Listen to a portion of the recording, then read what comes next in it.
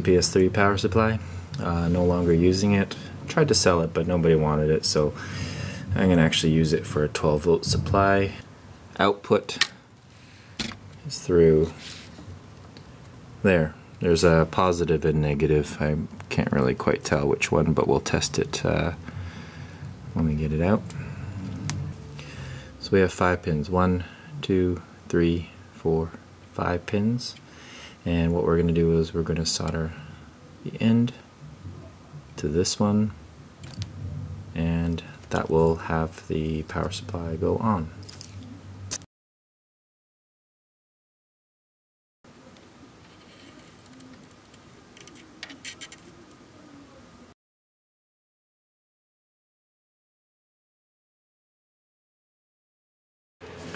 Next thing to do is install the PS3 switch.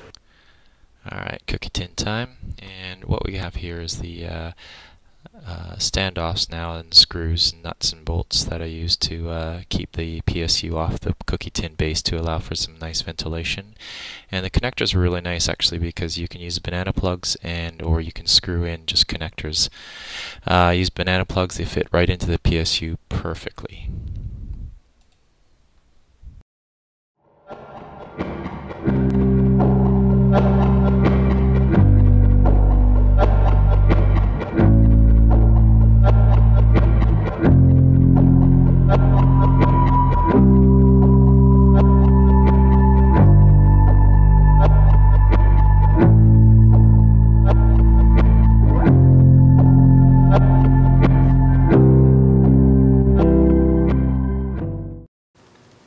So what I have here is the exhaust fan. I'm using 2 fans. I think one is 80 and one is 92. But okay, so this fan is from an Xbox, the Xbox computer that I made into a PC, and this is just a spare fan. I put them in parallel, okay, to the power cord that goes to the 12-volt PS3 bench supply. Alright, so I have the fan hooked up. And there she is. Here is the exhaust. It's just 3-inch tubing.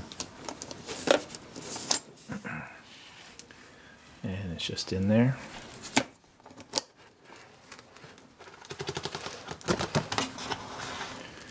Good. And then flip on the switch, and we have the air exhausting through here. It's pretty good exhaust, you can see. It really blows quite nicely. So I use this for soldering, remove some fumes when soldering, and that's the primary use for this. I can hook this up to the window. That's just right here in the basement, and it can exhaust to the outdoors.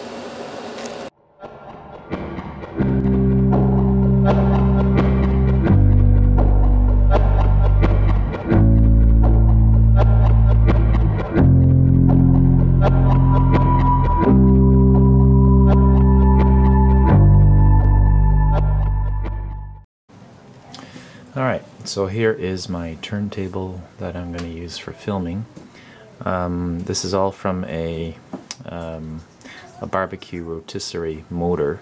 I found that the rotisserie motor was very perfect. It had the perfect speed to it, and for the rotation speed for taking pictures. And also the skewer, this is what this is from the rotisserie. This is the these are bushings from a TV mount that I didn't use, so I use that instead for the spinning. They're really a plastic that spins very, very smoothly. This is obviously cookie tin top that I cut out with a wood brace, and that's glued onto the top, and the rotisserie motor is mounted in the other side of the lid. Now what you do is you just put this into the motor, fits right in there, and you can put, I don't know, I'm probably gonna put some cloth or something on top of it, and I'll plug it in. And let's see it working.